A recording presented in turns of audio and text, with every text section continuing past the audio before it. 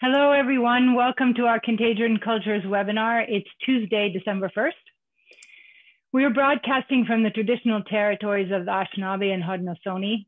Queen's University was inaugurated here in 1841 by Queen Victoria. Thus, this Institute of Higher Learning that aims to further Canada and the world in a plethora of ways is also an imperial project.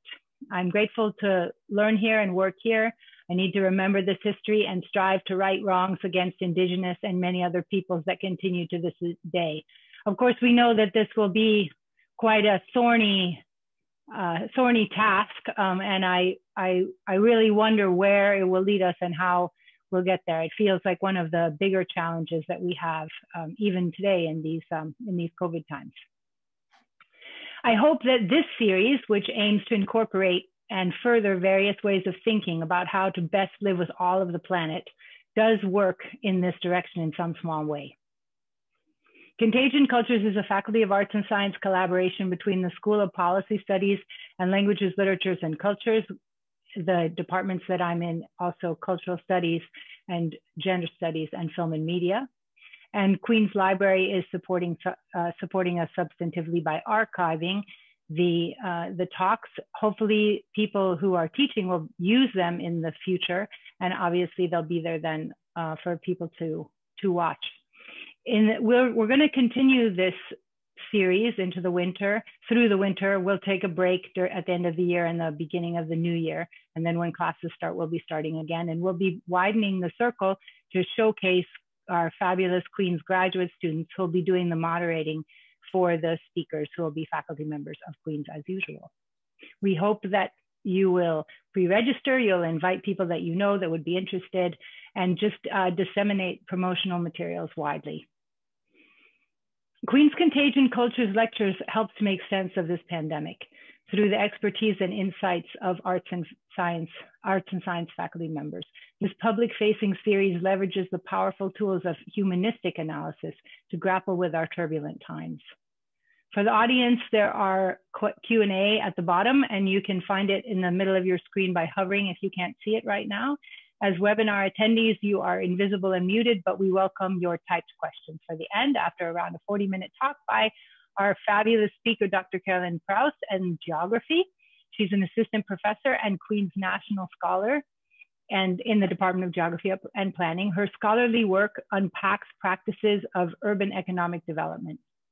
It builds relationships between global and anti-decolonial urbanism, critical development studies, health sociology, and critical race feminist geographies. She has conducted extensive research on favela urbanization in Rio and is currently working a project concerned with human milk banking infrastructure and with new biosecurity projects. Her talk today, which promises to be fabulously interesting, is called Precarious Intimacies in the Microbiological City. Thank you. Carolyn. Okay, thank you, Jen. Let me just share my screen here and make sure I'm on the right slide before I share it with you. So thank you for hosting this series. Thank you everyone who is here. I know this is a really busy time of year, so I appreciate the time you've taken to be here with us. Let me just go ahead and share this.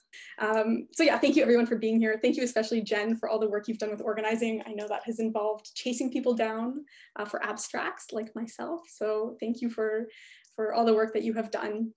I think Warren maybe has also been part of the organization here, and Chris Cornish, thank you to them. So I think this is a wonderful and timely series, and I think it's part of what we should be doing as academics, using our disciplines and our disciplinary thought to try to understand what's going on in our world. And so today that is partly the COVID-19 pandemic. So thank you for hosting this series. I also want to thank my 400 level undergrad seminar class that has been focused on the topic of pandemic urbanism. So we've been thinking through a lot of these ideas over the course of the term. And so some of the things that I'll share with you today are very much a function of the conversations that we've had in that class. So as Jen said, my name is Carolyn Prouse. I'm a human geographer, and what that means is that I take a social science approach to understanding space and place. And most of my work focuses on cities and urbanization processes.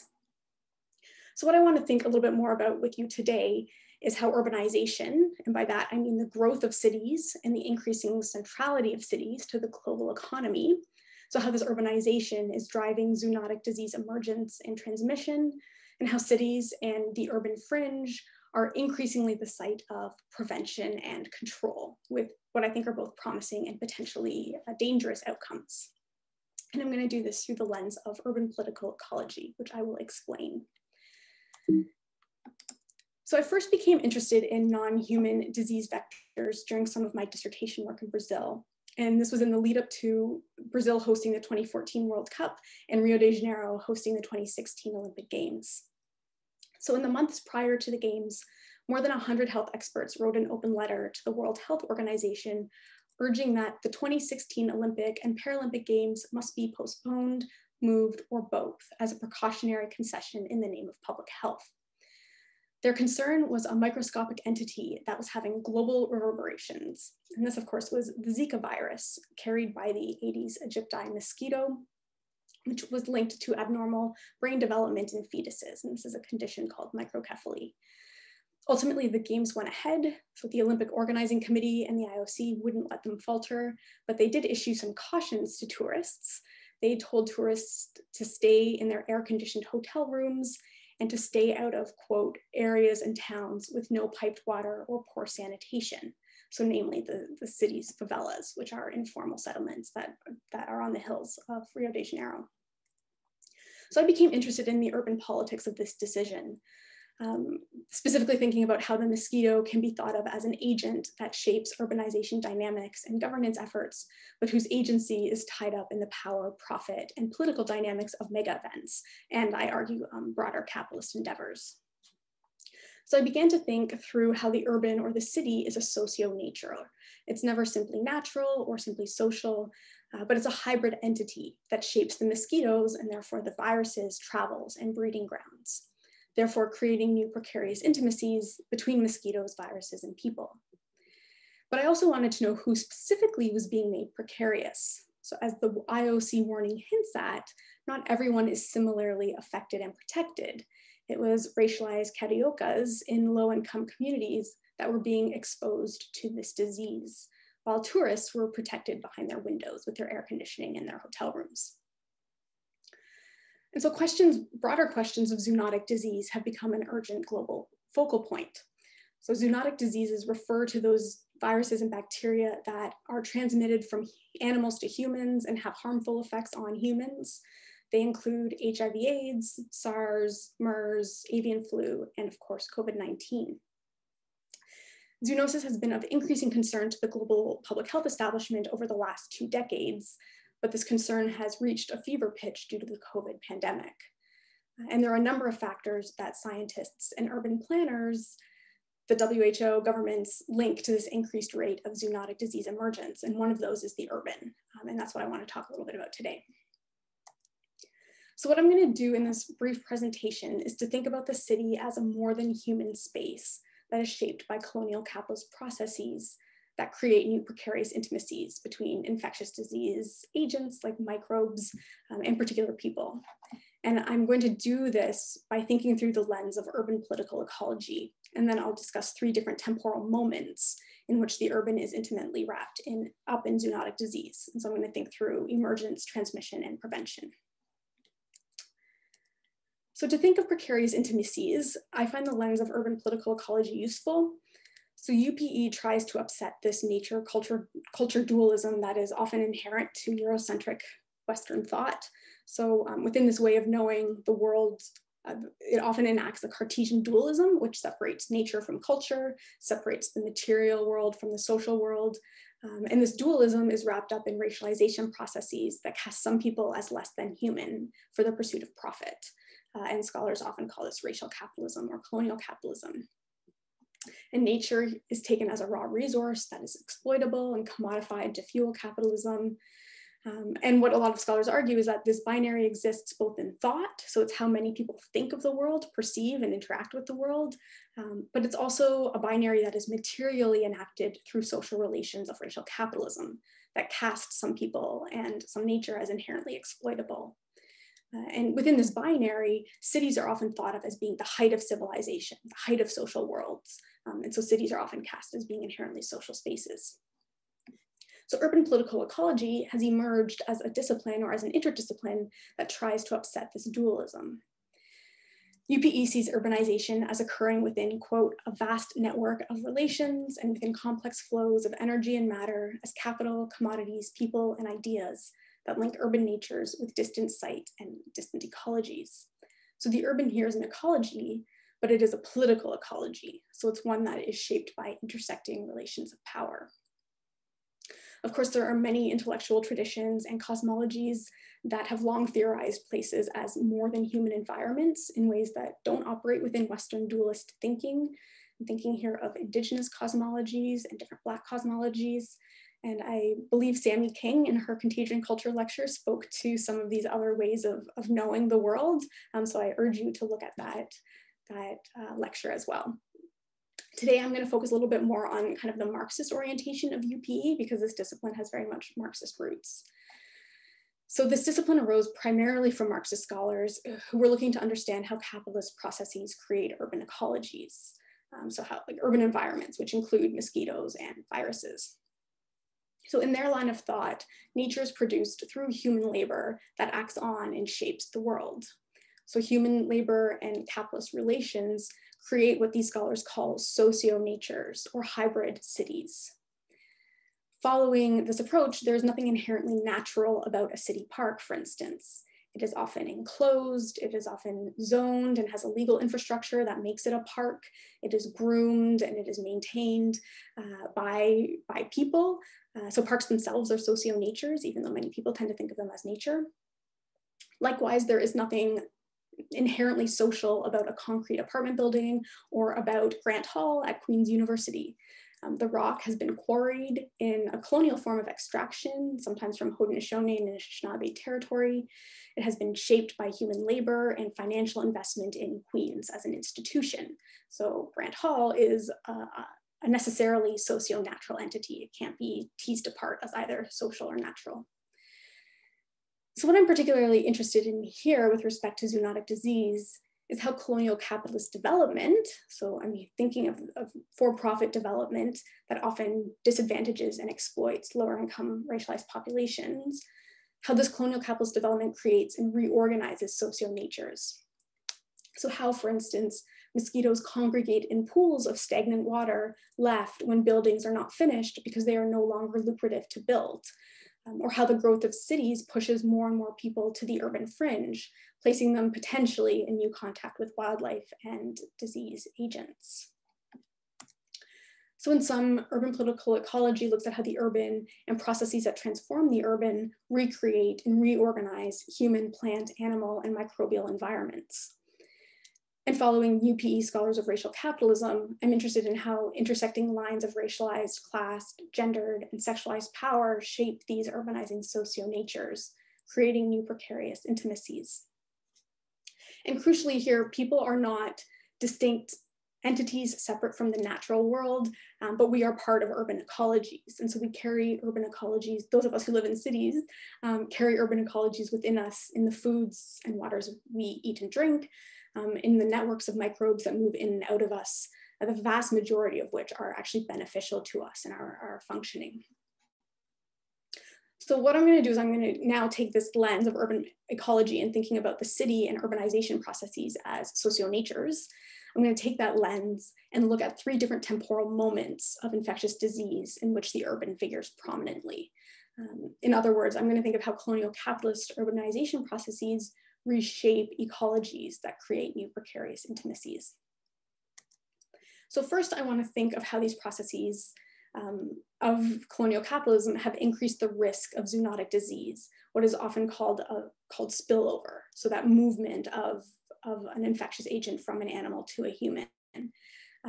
And the term emergence is often used to denote this. Emergence is a little bit more of an all-encompassing term with respect to infectious disease, but it's often used to denote this spillover moment.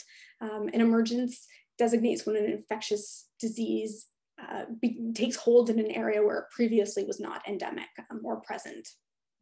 And so you may have seen the acronym EID, emerging infectious disease, proliferating in the news media and by organizations like the WHO. And these are the diseases that are becoming increasingly targeted by biosecurity measures, which I'll talk about in the second half of the presentation.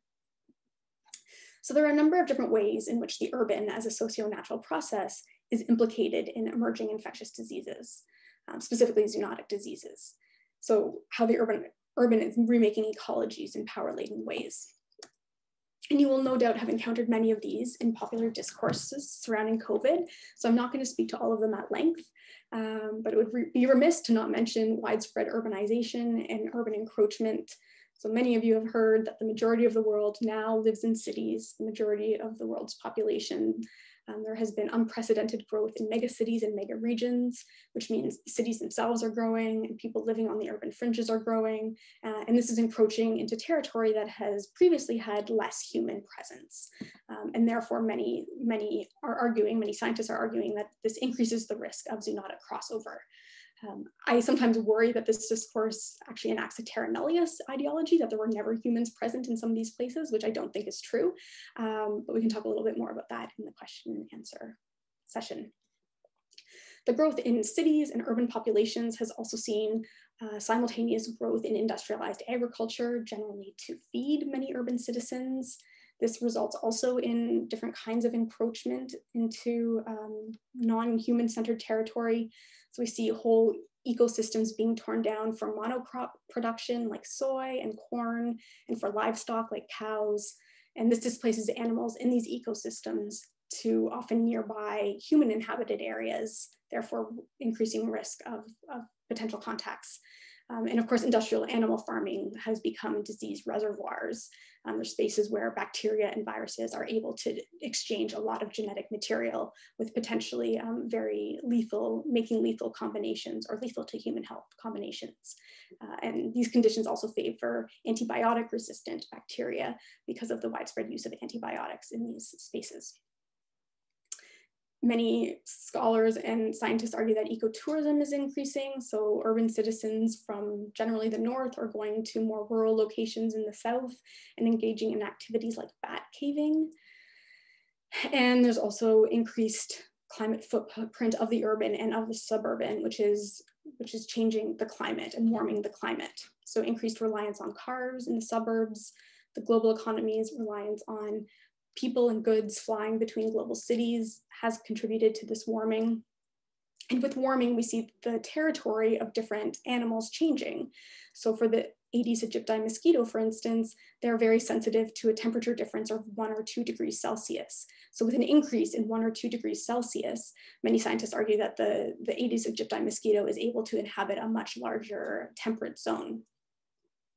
It's also hypothesized that the 2010 outbreak of West Nile virus in Greece was probably caused by birds deviating from their typical migratory route because of the warming climate. So they were going into the areas where West Nile virus had not previously or historically been. Some scientists have argued that the warming climate has also increased the territory of ticks, which is a growing concern in Kingston in this particular area. Ticks can carry a variety of microbes that are harmful to humans. So climate change has been implicated with the increased area that ticks inhabit, but also socionatural changes in the urban environment are implicated in ticks' proliferation in these areas. So some scientists are arguing that suburbanization has actually decreased biodiversity and favors the tick. And that is because suburbanization actually changes quite complex ecosystems and overlays them or basically upends them and creates very monotonous kind of lawns and hedges and houses that favor things like the white-footed mice and white-tailed deer. It doesn't favor the predators of these animals, so foxes, weasels, owls, and hawks. So in suburbs, especially in North America and in Canada, we see an overabundance then of mice and white-tailed deer that ticks love, that harbor ticks, and that also are disease reservoirs for Lyme disease. So in these areas, we've seen an increase in both ticks and Lyme disease because of the changing socio-natures of the suburbs, the changing ecologies and decreased biodiversity of those suburbs. There has also been, with COVID especially, a lot of media attention as to how different people's food sources are linked to zoonotic disease. And we can see this in the racialized origin stories of COVID and this idea of animal traffic being linked to disease emergence. But taking a political ecology approach to food sourcing, we can tease apart some of the broader dynamics that have led some communities to rely on what is often thought of as dangerous meat. And we can see some of the shifting neo-colonial relations that bring people into potentially closer contact or more potentially dangerous contact with disease-causing vectors. And so in an article in the journal Science, an article documented how in West Africa, more and more people are relying on bush meat, which I think is a fairly racialized moniker, but we can talk about that later. And this bushmeat itself is actually a generic term that refers to over 400 different species of terrestrial vertebrates. But the bushmeat trade in West Africa is often said to be growing quite significantly. West Africa has seen massive city growth, and this growth has driven an increased demand for animal protein that many link to the increasingly extensive bushmeat trade. But as political ecologists and as geographers, we ask, well, why is this happening? So traditionally, West Africans have eaten fish as the principal source of protein. And fishing has been a major industry that employs nearly a quarter of some of the workforce in some West African countries. But over the last several decades, local boats from West African countries have been unable to compete with some of the modern government subsidized fleets that are coming from Europe and increasingly from China that now trawl the Gulf of Guinea. And according to this Science article, these fleets are, quote, illegally extracting fish of the highest commercial value while dumping 70 to 90% of their haul as bycatch. So what this has meant is that fish biomass in the Gulf of Guinea has fallen by at least half since 1977. This has resulted in more scarcity of fish and increasingly expensive fish. And so many argue, or this article argues, that many have increasingly turned to bush meat in order to, for a new kind of animal protein. And so now there's approximately 400,000 tons of wild game annually caught in West Africa, resulting in, quote, this radically increased biological contact between humans and wild animals. And many scientists point to HIV/AIDS as originating from this increased contact between chimpanzees and humans in Southeast Cameroon. But this is debated in the literature. There is debates as to whether HIV/AIDS even originated on the continent of Africa. These origin stories tend to be hyper-racialized. I'm not an expert in those debates, but I think even if we take this increased contact between humans and animals as increasing zoonotic disease, we have to, as geographers, as political ecologists, trace why these increased contacts, why these contacts have been occurring, and trace them to these broader forces that are shaping diets and shaping food sources and shaping employment opportunities. And so here we see how other countries from Europe and China are depleting fish sources in what I would argue is a fairly neo-colonial manner. So overall, when we're thinking about disease emergence, especially zoonotic disease emergence, we can trace this, or many scientists and public health officials are tracing this to changing urban dynamics, to urban encroachment, to decreasing biodiversity, and to shifting food sources that are all changing socionatural environments and are creating these new potentials for precarious and prolonged contact between people and animals who have heretofore often had some contact, but maybe not necessarily as much contact. Of course, urbanization dynamics are not just related to the emergence of infectious disease, but also to how disease moves between people. This is commonly referred to as transmission. And so it's interesting to think about the differences between these terms as well, emergence and transmission, and the different sort of anthropomorphic ideologies that underpin those terms, which we can talk about also in the question and answer period. But anyway, for the purposes of today, I'll just call this transmission. So we can think about how the urban and urbanization processes shape socio-natural environments that favor or disfavor transmission at both the macro scale. And so here I'm thinking about connections between different urban environments, between different cities. And we can also think about it within the city itself. And so I'll briefly look at each. So at a more macro scale, we can think about how the new International Division of Labor has changed the relationships between cities.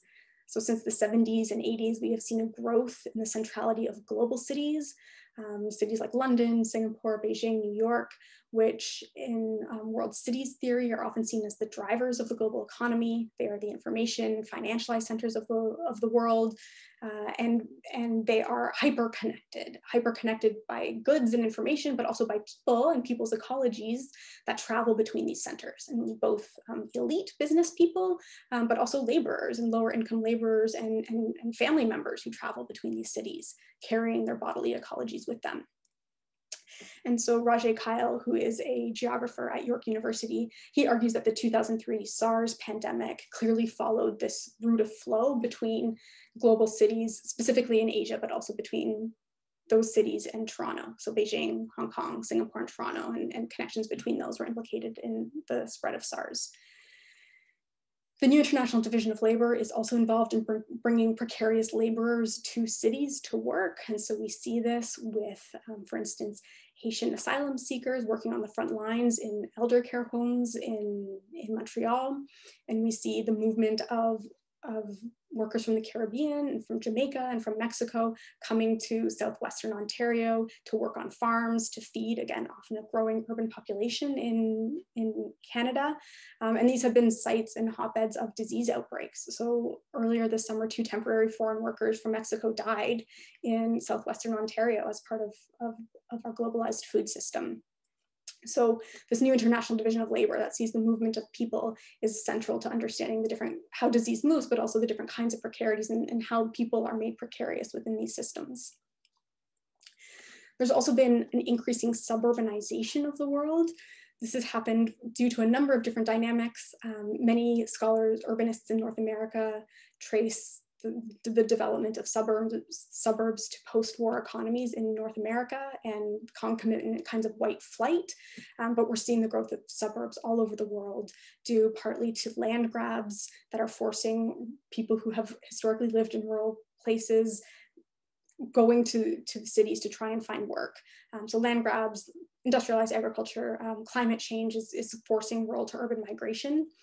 And there's also been expanded production networks where with the new International Division of Labor, the firm itself has vertically disintegrated. It has kind of exploded its operations. And now a lot of production facilities are locating themselves in suburbs with access to lower income labor. And this is facilitating new kinds of interconnections and new kinds of disease transmission. And so so Rajay Kyle, the geographer Rajay Kyle, along with his colleagues Creighton Connolly and Harris Ali, explain that the early movements of COVID followed partly the suburb to suburb connections. So some of the early cases in Germany were relationships or were wrought through relationships between an auto parts company in Webasto, which is near Munich, and an automobile company in a Wuhan suburb. So these new suburban interconnections are also important, not just global city interconnections. Of course, these interconnections are facilitated by an increasingly globalized infrastructure of airplanes, airports, highways that facilitate the movement of people at very fast rates. So there's been time-space compression. And then also rural to urban migration has, as I spoke about with suburbanization, has been an important factor in how cities have grown, but also create concerns around how people might move disease or move their own bodily ecologies. So for instance, in the early days of COVID in Indonesia, there was a lot of concern of people who had migrated to the urban centers for work, going back home to see their family or for religious kinds of festivals and observances, and therefore potentially spreading COVID quite broadly through the country. So that's thinking about kind of the relationships between different cities, between different suburbs, and between the rural and the urban. Of course, we can look within the city itself. Many of you will be familiar with these, so I won't go into much depth, but there are many urban dynamics within cities that shape differential transmission. So lack of affordable housing leading to dense living conditions where it's impossible to socially isolate, or not having affordable housing for people who now live on the street or have to exist in shelters that are not safe generally for many people, and especially during COVID. People having to work on the front lines, still have to go to work. Many people in lower income suburbs, including in Toronto, don't get paid sick leave, so they still have to go to work even when they are sick, and they need to take public transit to work. And so these are all socionatural factors that facilitate the movement of viruses among particular populations. But a little bit more abstractly, following a UPE approach, we can also think about how capital moves through the environment and creates new socio-natural spaces that impact people's precarities. In other words, thinking of how large capital investments actually shift the flows of people, water, vectors, and policy in ways that make already precarious people more susceptible to infectious disease. So by way of example, I'm going to take you back to Rio and the lead up to the World Cup and the Olympics, which I started this presentation speaking about. So Rio de Janeiro at the time had a really progressive slum upgrading project or favela urbanization project. It was called Morar Carioca. It was a municipal program that Mariana Cavalcanti calls an urban planner's dream. So this municipal program was centered on full community participation, integrated service delivery, and a large part of this program was focused on this infrastructural upgrading of informal settlements, many of which prioritized sanitation infrastructure. So this program, had it been rolled out everywhere, it would have vastly decreased the presence of water, of pools of water, and therefore diminished the breeding grounds of the Aedes aegypti mosquito, and therefore decreased the movement of the virus. But this project was largely disbanded by former or then mayor of Rio, Eduardo Paes, for the immediate capital and spatial requirements of the FIFA World Cup and Olympic Games. In other words, this policy to upgrade the infrastructure of low-income racialized favelas was displaced for capital investments in stadium and transportation infrastructure. So the sport mega events compounded already existing infrastructural neglect that has allowed the mosquitoes and some of the microbes they carry to flourish. At the same time, the sport mega events were directly involved in the displacement of people. So Cariocas were actively displaced from their homes and communities adjacent to stadium infrastructure. They were relocated to, or they had to find new accommodation in areas of poor infrastructure that had a substantial presence of Aedes aegypti mosquito. And Brazilian scholars at the time estimated that over 50,000 people were forced to move from informal settlements in areas with reasonable infrastructure, because some of favelas have quite good infrastructure, but they were forced to move from those areas to the outskirts of cities in settlements that favored the proliferation of this mosquito, which is a vector for not only Zika, but also for dengue and chikungunya viruses. So here we see how the movement of capital and people through the environment also changes the socio-nature of cities and where the mosquito can go, exposing people to harm. And what the UBE approach compels us to look at is how histories of colonial development are often the precondition for this movement. So it's not simply ad hoc, but makes more vulnerable those people whose lives have long been precarious in the city. And this is a point that Queen's geographer Audrey Kobayashi recently made in an op-ed for the Globe and Mail. And in this op-ed, she argues that historical colonial development is, again, a precondition for how diseases spread, but also for present day differential access to public health services in the COVID pandemic. And in this op-ed, she's speaking specifically about her experiences in Vancouver's downtown east side, but we can see similar dynamics at work in Toronto, where high COVID prevalence, as you can see in this map, maps very neatly onto racialized lower income suburbs, and in Rio, where Zika was mapped onto racialized lower income favelas, and also to lower income racialized cities in the northeast of Brazil. Okay, so thus far, I've thought a little bit about this idea or this moment of emergence and this moment of transmission. But for the remainder of the presentation, I'm going to focus in on another temporal moment, thinking about urban prevention strategies. And there are two different ways of urban prevention that I'm thinking of here. I mean, there are multiple ways, but I'm going to just focus on two types of prevention. So the first is a new global apparatus of biosecurity, which is trying to prevent zoonotic disease emergence, so trying to prevent the movement of microbes from animals to humans. And the second that I'll think a little bit about are community-centered prevention efforts that are focused on trying to prevent transmission between people. So First, thinking a little bit about biosecurity, the World Health Organization, the UN Environment Program, and USAID, among others, have been at the forefront of what are called biosecurity projects. And these projects try to monitor, surveil, and control human and animal populations in order to, among other things, prevent the spillover of infectious disease, particularly in urban areas, dense informal neighborhoods in cities in the global south, people living on urban fringes and in rural settings. So for example, USAID and UC Davis together created the Pandemic Preparedness for Global Health Security PREDICT project almost 20 years ago. Incidentally, this program was supposed to finish this year, but it had got a 6-month extension because of COVID. So the Trump administration has actually dealt with biosecurity in quite a different way than Obama and Bush, which we can talk about also in the question and answer period.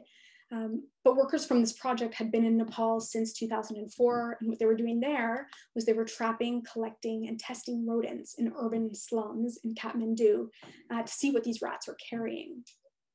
They were asking low-income residents, generally women, to set traps in their homes, and then program workers would come and collect the rats. They would suit up in their PPE and test the rats, and then enter this information into PREDICT's database of infectious disease in hopes of tracking potential disease outbreaks. There's also an emerging profession of virus hunters who are traveling to more rural settings to monitor this idea of the human-animal interface. So for instance, they're going to areas, forested areas or areas of the jungle where humans might come upon bats or primates. The hunters collect these animals, they test them, and then often release them back into the wild. And like their PREDICT partners, they often enter this disease into online databases that map where the threats exist. So these online databases themselves are proliferating, and I'm interested in mapping the mappers here. But one of the ways that these actual virus hunters, the people doing on the ground work, go about their job is they often go onto the land or into the forest with people who hunt for their livelihoods. So again, those people who are often living in impoverished rural communities, who've had to shift their food sources because of these neo-colonial kinds of pressures. And the virus hunters will track the meat that those hunters collect. And in some cases, the virus hunters are actually trying to change the practices of these laborers in order to make them safer. And so on the surface, this all sounds potentially really good. And I find it can sometimes be difficult to argue against measures that might prevent illness and death when there's so much of it around us. But I think these programs pose important questions when we think of them as part of this broader apparatus of biosecurity. So I'll just take a second. This is a little bit theoretical, but I'll take a second to think through this. So what is biosecurity? This term is used by academics, policymakers, and scientists to designate programs and projects that manage biological threats. And these can include zoonotic, foodborne, and infectious disease, generally emerging, but not always. They're concerned with bioterrorism, so the use of airborne viruses as weapons, and they're concerned with invasive species. And biosecurity strategies are based on a particular temporal logic of prediction and preemption. So how to secure that which may not yet exist at the same time as securing already existing life. And I would argue some life, not all life. So as many of us know, infectious disease control has long been wrapped up in colonial and empire expanding projects. Public health has always been a concern within colonial enterprises, although not often called public health. But since the 2000s, the biosecurity apparatus has taken on heightened global importance and has a significant financial investment in it. In 2000, for instance, the WHO declared that infectious disease is, quote, a deadlier threat than war. And managing biothreats and emerging disease has increasingly been treated like a war, with infectious disease units incorporated into military security projects in the United States, and therefore in the areas that they imperially had presence in. And this was especially the case under the Bush administration after 9/11. And yeah, we can talk more about that as well. But crucially, Melinda Cooper, who's a scholar of biocapital, argues that these human biosecurity discourses and practices displace insecurity and its affective equivalent, fear, from the structural violence of free market economics to the transversal movements of people, viruses, and biological agents of all kinds. So what I think she means by this is that viruses, bacteria, and generally racialized people are increasingly managed and controlled through these biosecurity projects, rather than targeting the political, economic, and socio-ecological forces that influence zoonotic disease emergence, such as what I've already discussed: urbanization, wildlife encroachment, decreased biodiversity, poor sanitation infrastructure, these conditions that make diseases that emerge and proliferate. So in other words, these biosecurity projects can amount to a technological, biomedical, or surveillance fix, and don't attend to the power-laden political ecologies that cause disease emergence.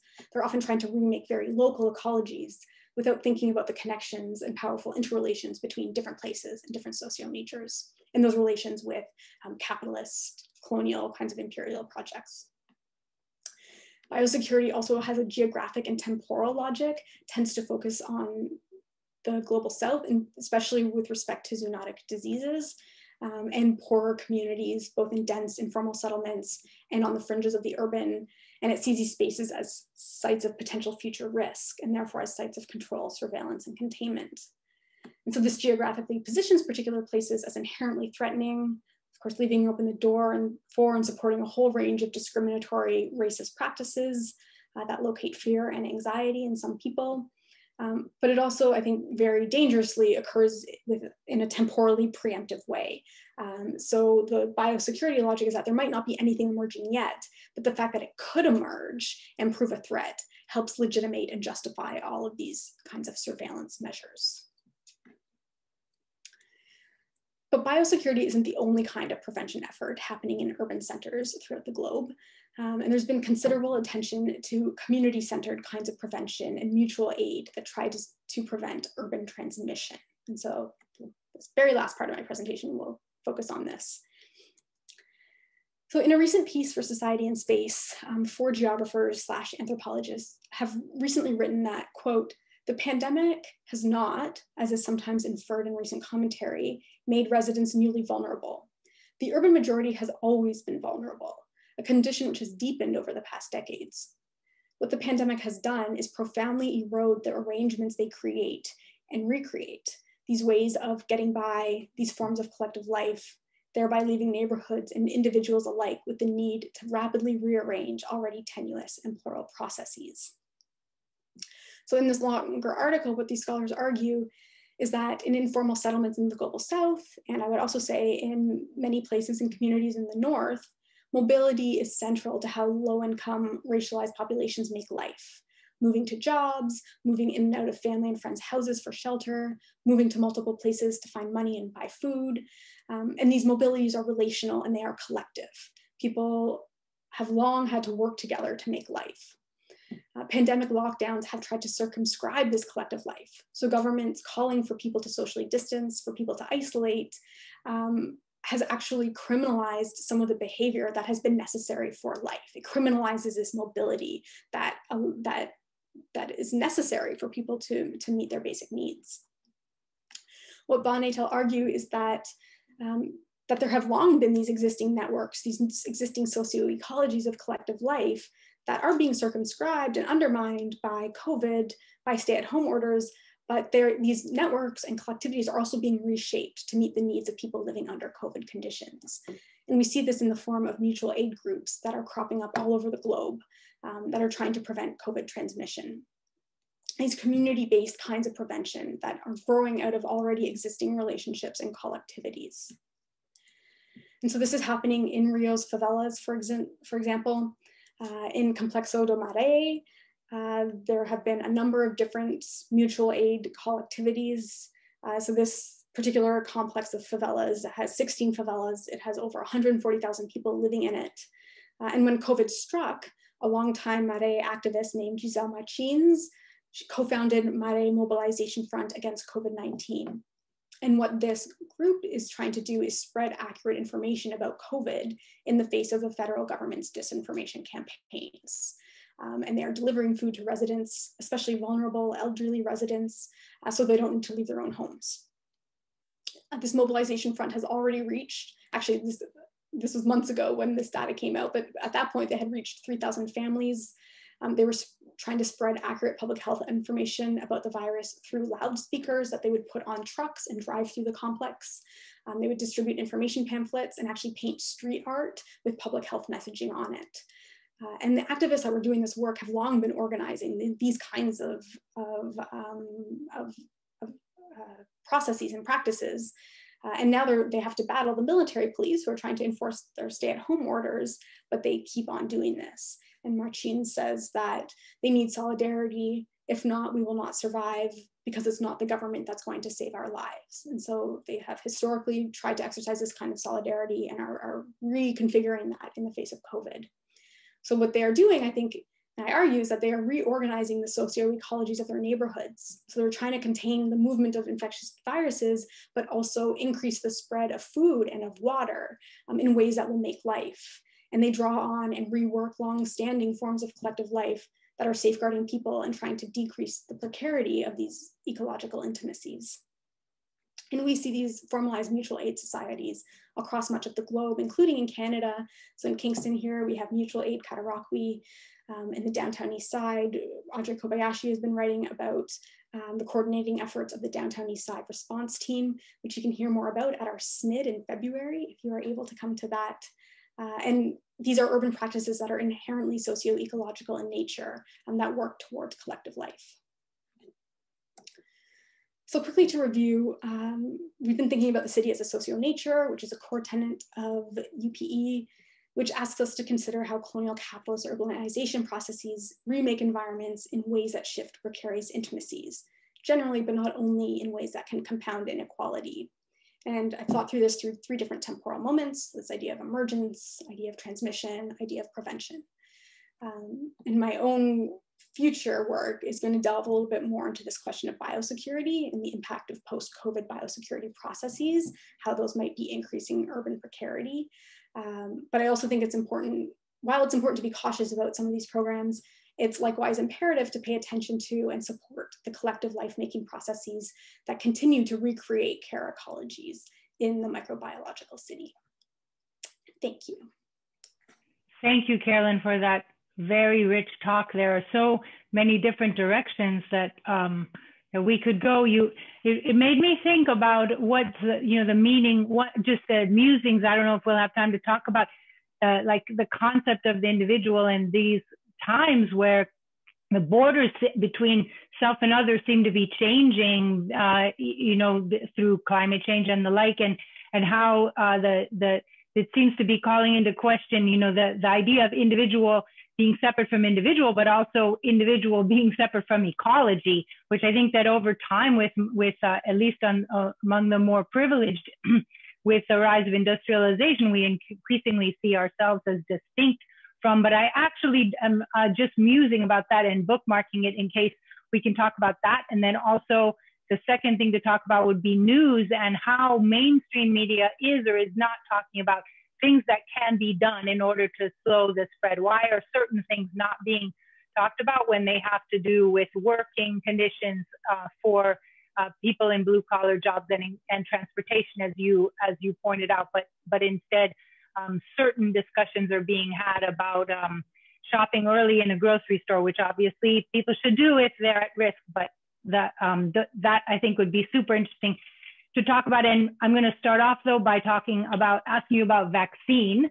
And your biosecurity discussion was so interesting to me when I was thinking about therapeutics and the way that some governmental agencies, notably the governor of Texas, I believe, said not interested in trying to slow the spread, happy enough for a vaccine perhaps, but very interested in holding, therapeutics, which is a way to make a lot of money, and it reminds me of like kind of high-tech drugs versus the precautionary principle. If we kind of know that that poverty and the division between rich and poor creates a lot of these kinds of problems, then how much should we be focusing on something like the equivalent of a precautionary principle, which would basically be equity for all, in order to decrease the need for vaccines, which seem very end of pipe to me. But those are my musings. I'm going to just throw that idea of the vaccine. How does that fit into your analysis, or would you like to analyze it in a bigger picture? You brought up a lot of really interesting points that I think I can partly speak to, but I also know some of the participants here can maybe speak to some of them even in greater detail than I can. But yeah, so we can start with the vaccine question. I think vaccines are in some ways like they're easier than transforming the capitalist system within which we work, right? Of course, like equity and equitable access to infrastructure, to adequate shelter, like that would be, to me, that would be the most important thing. But that's very difficult to realize in the neoliberal kind of capitalist economies that we live within. Whereas vaccines are not actually, like there's lots of rhetoric around how difficult vaccines are to come up with, but the pharmaceutical industry is so powerful in setting, I think, the parameters of where we locate the fix, that in terms of like of the way that we're thinking, the vaccine is actually much simpler. It doesn't require these massive reorganizations of our cities, of our planet, of the ways that we live and of the ways that we interact. So in that respect, I think it's like it becomes this like biomedical and technical fix that fits within this system of system of pharmacracy, which some anthropologists have been speaking a little bit about the power that those pharmaceuticals have in delineating the terrains of action on which these kinds of viruses are fought, right? And I see Elaine has a question around this war rhetoric, which we can get to. But I also think like thinking about vaccines in terms of political ecologies is really interesting. And this is something that I'm just starting to think a little bit about. But we can think about how different more than human worlds are involved in the creation of vaccines. So animals are often tested, right, for very early stages, not often, but they are for vaccines and therapeutics. So they're drawn into this. And then later stage trials or early stage human trials often involve people that are already precarious in many urban places. So as I mentioned, with the new International Division of Labor, there has been the outsourcing of different kind of production facilities, but we've also seen the outsourcing of different pharmaceutical activities. And so there has been the outsourcing of clinical trials to places often in the global south where there is an underpaid labor force who will partake in these trials sometimes for some money, but often just for medical treatment. That's the only way they can receive treatment. They participate, or these particular cities generally in the south have lower regulatory standards, so pharmaceutical companies are better able to erect their randomized control trial there. So, and people there in many places that pharmaceutical companies go are treatment naive, which means they haven't been exposed to many pharmaceuticals in the past. So people's bodily ecologies are being brought into trying to eradicate these kinds of diseases. And I was just reading earlier today that there's concern over a particular species of bird. I can't remember the name of the bird, but that migrates from the southern tip of South America to the northern, to the Arctic in Canada, and it eats crabs in Delaware. And those crabs themselves are decreasing because they are required for vaccine trials. The blood of those crabs are required for testing a particular kind of endotoxin in vaccine trials. So this bird is already endangered, and they're worried that with the heightened need for vaccines, more of these crabs will be taken, will be depleted of their blood. There will be fewer and fewer crabs that can feed the species, and the species might go endangered. So these ecological reverberations, I think, are really, really important to be thinking about when we're thinking about the vaccine kind of fix, right? Because that's not necessarily an equitable. Anyway, I could talk about vaccines for a really long time. I'm not an expert in it, but I'm really interested in what's going on in the vaccine world. Yeah, so to bring it back to war, it's like we're basically going to war, or the I think it's those blue. No, they're very ancient crabs, and yeah. They just are. We're making them suffer so much because we're not being good in our skin, as it were. So it's a kind of some kind of weird proxy war. But so I'm going to bring it to Elaine's question, where she thanks you for this amazing talk. And she says, Elaine Power, I wonder if you could talk about how the language of war shapes these biosurveillance activities and how we might reconceptualize public health activities if we took seriously a post-human framework where humans are part of nature, not apart and above, not where it's like obvious that we get to kill the crabs and we get to kill the primates in order for us to have vaccines, for example. Yeah, I mean, the language of war is so pervasive. I didn't even think about it until I started reading about it. And so I think it's the language of war, but there's also been, as I mentioned, this connection between combating infectious disease and actually military projects. The United States government has acted, especially under the Bush administration and also under Obama, has acted as though infectious disease is a war to be fought, and therefore and that war is located in the people who are thought to carry those kinds of infectious diseases. And I don't know how many of you have read Neil Ahuja's piece or his book on bioinsecurities, but he actually details this in a phenomenal way. It's kind of a dense text, but he does a really good job. And he explains how, like, the war on terror, or sorry, not the war on terror, but the Bush administration's declaration of war on Iraq was really premised on this idea of there being weapons of mass destruction, of which one was this concern around the smallpox virus, and concern that there would be, that Saddam Hussein had these viruses and would be unleashing it on American soil. And so there's the rhetoric of war, but there's also actually been the conflation of biosecurity and infectious disease concerns with actual military campaigns and justifications for military campaigns. So there's that aspect of it.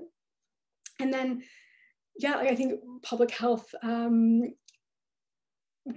should take its language more seriously and needs to think within a post-human framework. There has been this One Health framework that the World Health Organization has been promoting that tries to link human health with animal health, with environmental health. And so that might be one direction in which public health might go.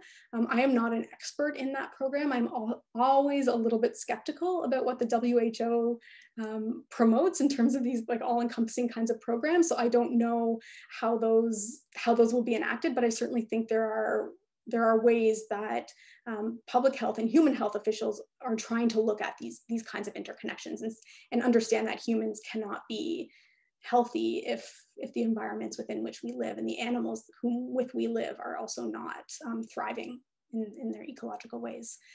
So Elaine, I don't have a direct answer for that question, but I do think that there are movements to doing that. But I also think that's an area of study. Like, what are the assumptions that are built into those One Health programs? I would be interested to know more about, because they also operate within the biosecurity logic, from what little I have seen. So yeah, that's a good question.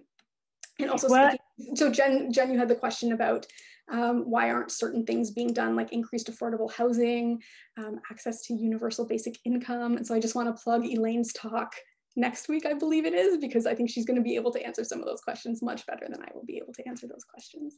That's perfect. Yes, so that'll be Craig Berggold and George Payne and Elaine Power speaking about fixing CERB, and then and having to do with equity as well. So that's fabulous, and that'll be that's the last talk for this year, and so extra reason for people to come. So well, we're out of time. Oh, we have. Let's see. I wanted to mention that I put into the chat the name of the book, Bioinsecurities, Disease Interventions, Empire, and Government of Species by Neil Ahuja. And I thank everyone for attending, for your interest, your participation, your attention, and most particularly to Carolyn Prouse for amazingly interesting and fruitful, productive, enriching talk that gave us lots of ideas. And yeah, thank you for coming, everyone, and take care, and bravo, well done, as I take from Eleanor McDonald to all panelists. Bye-bye, everyone. It's nice to see friendly names in the attendees list. Thank you for coming at this time of term. Oh my gosh, yeah.